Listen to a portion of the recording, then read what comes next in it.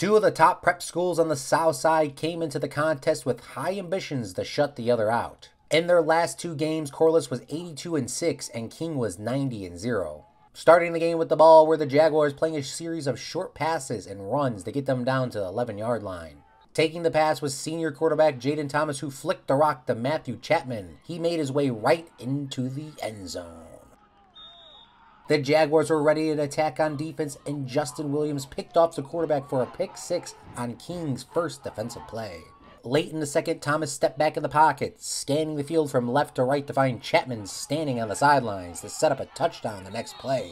Jaden Thomas connected to Dennis Kodna, running past defenders for a score.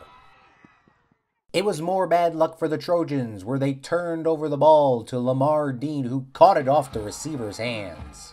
The offensive coordinator for King told his men if they scored now, there would be no way for the Trojans to come back, and he was right.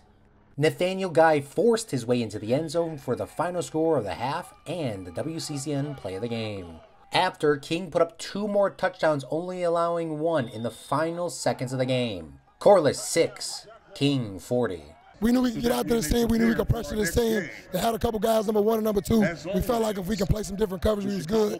Put another package in this week, so we just came after him. Wanted to pressure the quarterback. Ball goes in the air. I feel like my guys can get home and guys can make plays on the ball. We did that today. Having 3 passing touchdowns was Jaden Thomas, but years ago he never expected to play quarterback.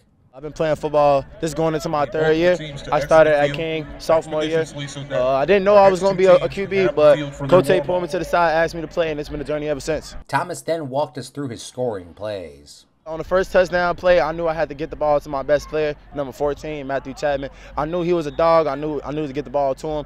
Second play, it was a pass. I knew they was going to blitz that play, and so I hit the bubble backside, and it was just calm.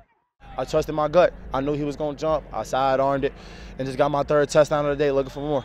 Next week, King will take on Chicago Vocational on the road. We just got to be more efficient. We punted the ball. I think we punted it twice. We didn't get it in the end zone one time. It's got to be more efficient offensively, play situational football better, and I think we'll be fine. But I like where we are this season. We're getting ready for October. I am Claude Martinez reporting for Will Cook County News.